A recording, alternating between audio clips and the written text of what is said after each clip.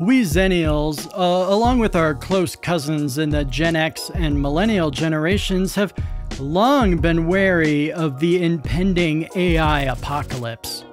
We were raised on stories about how artificial intelligence grew beyond the control of its makers and either decided humanity is a problem that must be eliminated or put us into a techno-hell based on some misguided attempt to protect us. I mean, come on, I can think of 2 blockbuster movies from the 90s that specifically warned about the potential dangers of AI.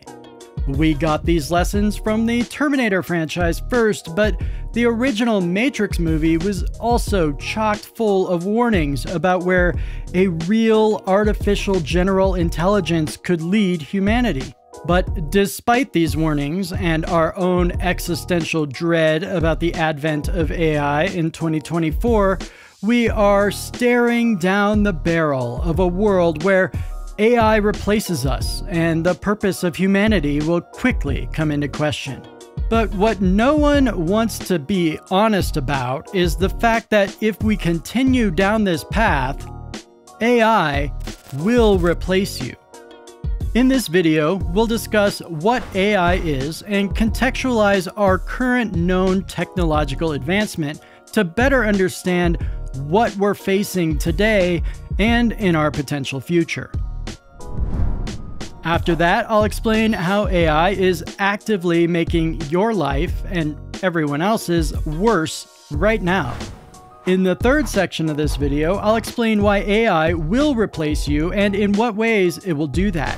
Now, I'm not going to spout all this terrifying and gloomy information without capping it with a bit of hope, so don't leave until after the conclusion. Really quickly, before we start the video, I make these videos out of my own desire to share philosophical views from the standpoint of Zennials. Not only do I not make anything off of these, but they cost me both time and money to make. So if you enjoy or appreciate all my hard work, please consider giving the Zennial Philosopher a like, subscribe, and comment so a larger audience can see these important messages. Now, let's talk about how artificial intelligence is designed to replace you. Part 1. What is AI and how far along are we? Artificial intelligence is everywhere right now. Unless you've been living under a rock for the last couple of years, you've seen newer, more advanced AI large language models being regularly introduced. At the same time, you've seen countless articles, papers, and essays about AI models' benefits and detriments. But with all the press releases and people screaming from soapboxes arguing both for and against the proliferation of AI, it's tough to understand what AI in early 2024 really is. So in this section, I'll do my best to break down what AI is today. I'd like to begin with a dictionary definition before we dive into the finer points, so let's get that out of the way first. Good old Merriam-Webster defines artificial intelligence as the capability of computer systems or algorithms to imitate intelligent human behavior. There's also a second definition for AI, and as usual, it fits well with the first one. A branch of computer science dealing with the simulation of intelligent behavior in computers. I don't know about you, but I see a common theme here that not many people mention among the copious media about AI. Both of these definitions have keywords that mean a lot. The first said to imitate intelligent human behavior, while the second said simulation of intelligent behavior. Do you hear it? Simulating and imitating is not the same thing as recreating or replicating. These definitions leave a massive hole where a planet could fit. The planet-sized hole these definitions leave uncovered is that the thing we think of as AI today is not precisely a replication or recreation of human intelligence. It's an imitation. Now, if you've watched my channel's other videos or have interacted with the world at large, you'll know that even imitating human nature has a lot of potential pitfalls. Still, the critical thing here is that AI is not intelligent like a person or even a dog. It is intelligent like a fast computer. It uses complex branching decision trees to figure out how to respond in a manner like a human. So we don't have some artificial general intelligence, at least not that we know about, that is faster, smarter, and better than any human or anything. We instead have a bunch of highly specialized artificial intelligences trained to be particularly good at one thing. These specialized AIs are getting scary good at all kinds of skills and even at being creative. And they are only getting better by the day. So AI is powerful, is good at a lot of things that humans make their living doing, and gets better with each passing second. But we don't have anything but imitations of human intellect. Yet. Unfortunately for all of us, we don't need to have an AGI for AI to start changing and even ruining your life right now. And that's precisely what the next section of this video is all about. Part 2. How AI is ruining your life. In the first section, we established that what people call AI today isn't really intelligent and not really much more than a mimic of human smarts. But even this, relative to science fiction, rudimentary AI can and does have a major impact on your life today. Here are a few examples. AI can replace you at work. AI might take control of your finances. AI can fill the world with misinformation, both unintentionally and maliciously. AI can hide things and find things. AI can invent things or make things better.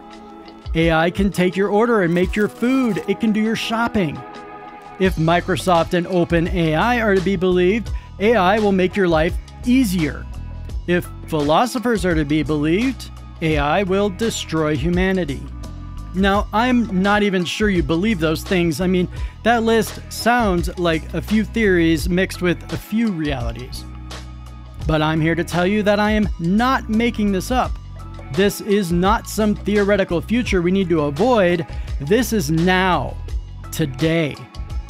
How is AI changing your life right now?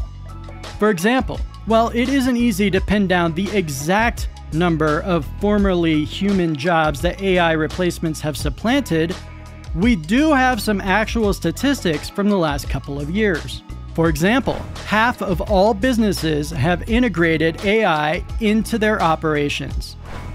Taking this a step further, officially in 2023, 14% of workers were reported to have had job displacement precisely because of AI. But this number, like most these days, was skewed by the pandemic in 2020 because it also appears that about 42% of jobs lost during COVID-19 lockdowns were never restored because AI could take over many of those roles. These are just some of the statistics on jobs and AI in 2024, but we can't stop there. AI is also making massive inroads into creative pursuits. Now, I don't know about you, but I was initially in favor of the AI robot takeover because I assumed they'd be particularly good at the boring stuff like inventory and making widgets. Like many of my peers, I mistakenly thought that as long as I established myself as a creative within my field, I'd be safe. But as we see with viral tools like ChatGPT and DALL-E, creativity, or at least some close simulacrum to it, happens to be the bread and butter of these new AI systems. This has led to film and television strikes to ensure AI doesn't replace them, has led to authors expressing concern about AI, and it's already created such an overabundance of nearly useless content that the dead internet theory is quickly becoming a self-fulfilling prophecy. Artificial intelligence is actively ruining the world around us as I write this and as you watch this. Thousands of AI-generated videos are being put online to bury the good stuff, like my videos. AI is helping companies increase efficiency to unprecedented levels, which is corporate speak for they're making more money than ever by screwing over everyone else that much more effectively. The truth of the matter is, I probably need to do deep dives on each section of this video because I could go on for a long time about how AI is, at this very moment, actively making your life worse. Still, you and I don't have all day, so let's move on to why it is that AI will replace you. Part 3. Why AI will replace you. I did my best to make sure you understood what we call AI is not truly intelligent. Then I told you a bunch of the ways that AI is actively making your life worse at this very moment. But there's an even bigger worry that not enough people are talking about. AI replacing you.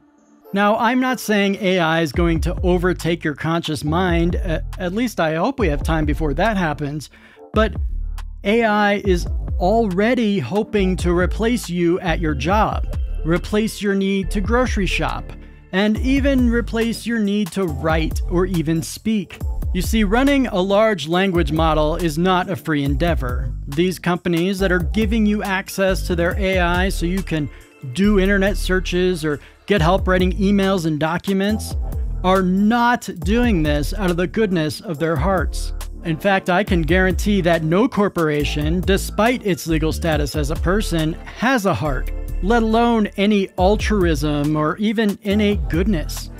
The only goal of the AI makers is to become filthy rich while gathering as much power as they possibly can.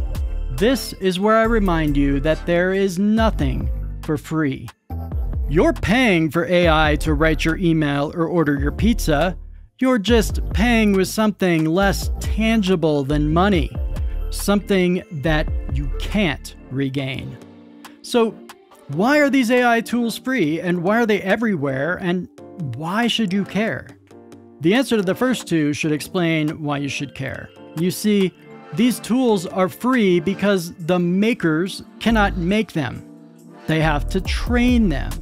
And while they can train them to a point, there's only so much existing data that's useful. You get access for free because every minute you spend feeding their AI prompts is just further training the large language model so that it can eventually replace you. The more AI learns, the less you'll need to do, and the more you let AI programs do for you, the less you're in control of your choices. AI can be used not only to track consumer behavior, which has been the holy grail of companies in the last 30 years, with absolute accuracy, but AI can also guide, mold, and shift consumer behavior as soon as the consumers let AI take over any aspect of their lives. You're already letting AI run much of your life. It has replaced a lot of your decision-making with its curated suggestions. If you use a smart thermostat, one that learns, then you are letting that AI control the HVAC in your home, allowing it to decide when to run the heat or not. Do you use Waze or Google Maps? Do you scroll any social media feeds? Do you watch streaming television? Do you shop online? Do you see ads on your phone, computer, or TV? If you answered in the affirmative for any of these, or probably like 2,000 other questions I could have asked, then AI is already replacing you. AI is replacing your curiosity, your decision-making, and your senses until it can get the reaction it wants out of you. Whether that reaction is to spend more time on the social media website, or the choice is to buy something from Amazon, or even what you should watch when you finally get some long-awaited downtime. No matter what you think you're choosing, there's a strong chance an AI, or what passes for AI in 2024, is manipulating and guiding you to choose what is most advantageous to the owners, or whoever paid the owners, of that AI. So you see, AI has replaced you in a lot of ways. Those who are championing its rise want it to replace you in every possible way. Because the more of your life that you cede over to an unfeeling machine with interests of its own, the more of your life can be controlled to make you maximally profitable to the machine's owners. Now that was dark but true, and something we all need to be not just thinking about, but doing something about. And that is precisely what we'll cover in the conclusion before we wrap this video up. Conclusion. What can we do? Hey, thanks for getting this far. That is exceedingly rare. You stuck with me through a breakdown of what artificial intelligence is, and you also patiently listened to me explaining why AI is making your life worse today. And finally, you even sat through the most worrying and gloomy part about how AI will replace you.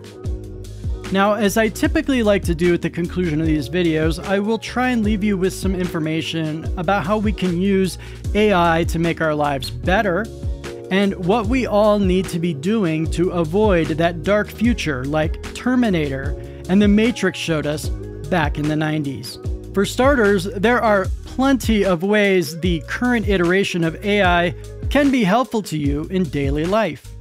For example, a smart thermostat will use machine learning to help you heat and cool your home more efficiently and effectively. There are also AI algorithms at work in your online shopping, helping you keep your home stocked. There is AI helping scientists sift through data sets that would take humans decades to sift through to find new solutions to all kinds of humanity's problems. But if you stop for just a moment and look past all the hype AI brings to the world today, you might notice something fishy. We all have clear and relatively precise worries about how AI could ruin the world. However, if you look, you'll find that most of the proponents of unfettered AI advancement sound like religious leaders or cult members in their blind devotion to the potential of this tech.